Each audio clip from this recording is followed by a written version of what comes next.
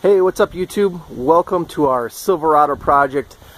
Today our video, we're going to put in a rough country 1.5 to 2 inch leveling kit. Here's what our truck looks like before the kit. You can see there's a slight slant towards the front, and we're going to see what we can do to level this out and then see about getting some bigger wheels and tires. So that's what it looks like. We'll show you what it looks like after. Thanks for watching. Hey, what's up guys? This is Bill working on our project Silverado. It's a 2004 Chevy Silverado 2500 HD. We are putting on a 2-inch rough country leveling kit, and we ran into some issues. But the good news is we now have one side of our truck, of our project, we were able to get the lift kit on. But this video, there's a lot of videos out on how to install this kit. Well, the installation isn't that hard. The biggest challenge that people are running into is how to get these torsion bar keys off and get it separated from the torsion bar. So this video is specifically going to be how we did that. I actually have the fortunate being fortunate that I live near my father-in-law, who is a old farmer who knows how to fix just about everything. Two things. I also called rough country as well, but two things that we did on our project to get the first key out, and I'll show you on this video how we're going to get the next one out.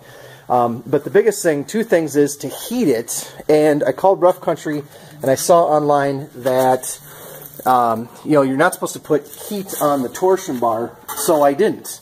He suggested putting heat on the keys, and if I get underneath here, again, there's a million videos out here for torsion bar keys. This is our key right here, and we have the tool that we can use to take the pressure off, so you need that. And so we're going to take this bolt out here, and we're going to put the tool on so that'll separate it.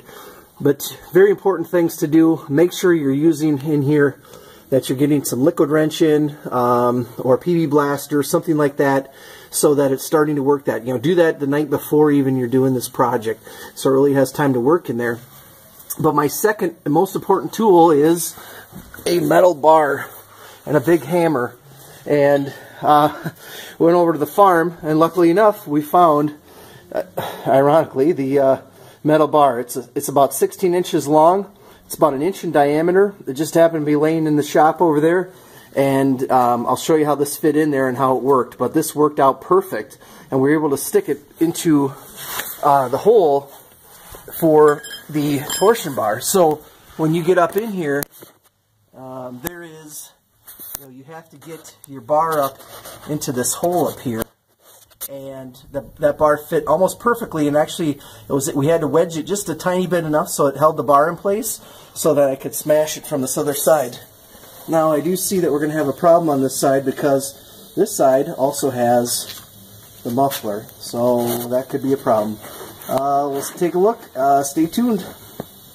Hey, what's up guys? I'm under the vehicle. I rented this. You can rent this from like O'Reilly Auto Parts. It's like 89 bucks, but you can return it. So this is the compressor that you put on here. You take that bolt off, the first bolt right here. That was up into this little spot piece here. Take that out. Use the air wrench for that. And then all I'm doing is I'm taking my air wrench, and I've got a big socket, big deep socket. This is actually, it looks like about a 1-inch socket. I can't even see the measurements on it, but at least to get it on this thing. And then you're putting pressure on here so we can get that piece out.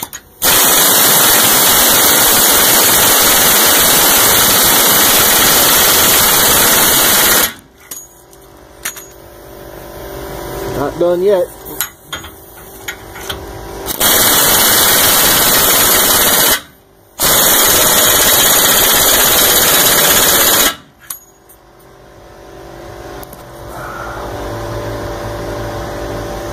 Still not coming off.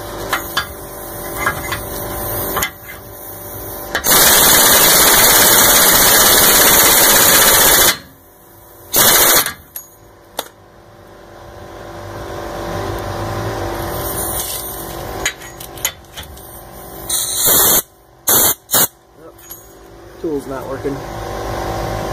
Too far on this tool, but this is the piece that we're putting, compressing so that we can get this little piece out, and that's pretty much it. And then I'm going to adjust my wrench and then take this off.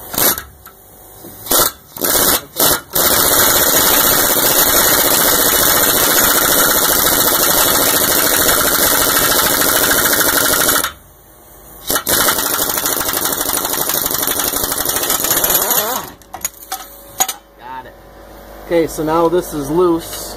It's going to move, but the key is rusted on, so I'll show you what we're going to do with that next.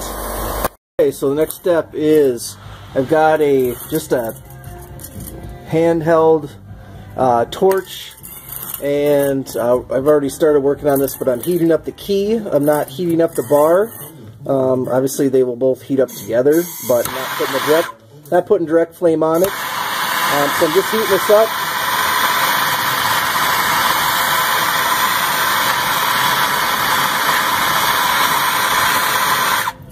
And now what we're going to do, it's pretty good and hot. We're going to put our bar, and we're going to put it in that hole right there. Sorry, there's smoke all over here. This bar fits just perfectly into the hole, or at least it did. 16-inch metal bar. This one fits absolutely perfectly. This is the passenger side of the truck. This actually fits in a lot easier than the other side did. So this is actually fairly loose, so that could be a challenge. But I'm going to take a big hammer and I'm going to hit the end of this pipe, and hopefully this thing comes out. So we'll give it a try. Did you get that? Mm-hmm. Sweet! Okay, it totally worked, you guys. I actually had to put this towel in here to wedge my pipe in. But look at this. That's going to be hot. But, so, this actually works. So we've got our key. He's now stuck up there. And it's hot. Oh, it's on my bar. Ready? I'm taking the bar out. We got it! And that only took, literally, that took like less than 10 minutes. So my key is out. I heated it up. Liquid wrench in here. Make sure you get this bar, or you get whatever, but that's what we had, and it fit perfectly inside that hole. And then now this came completely off. So now we can reinstall the key, put the new key in, and like I said, we already did one side. The lift looks great. There's plenty of videos on how to do this. You just basically redo what you basically put it back together the way you came apart. So that's it. So here's my new key, and get some focus on that. There's the new key. The divots go to the downside, and I'm going to slide this. I need two hands, so I'm going to slide this up, and then that bar will slide. This bar will slide back and forth, and I just twist it until I get it back in place. So we'll work on that. I skipped ahead a little bit. It's pretty simple. After I put my clamp on, I pushed the spring back up, and I was able to slide this little piece back in. And once I did that, I take the clamp off, and then I'll put pressure back on this, and then it doesn't move. And all you need to do, this is your adjusting bolt. And I just put the adjusting bolt back in. This one looks a little bit further in than that one, so we'll have to adjust those, see how the truck looks when we get this set back down. For the final step of the lift project, we have to take this old bracket off, right here, the shock bracket. So I've already got my 7/8 inch socket on here. I'm going to put a 7/8 inch wrench on the other side to undo that shock, and then this bracket comes off. So we'll use the power tools and get rolling. So, put that on. Sure, going the right way. Wrench on. And this just comes right off. Done. Fold out. Have to tap it a little bit. That didn't want to come.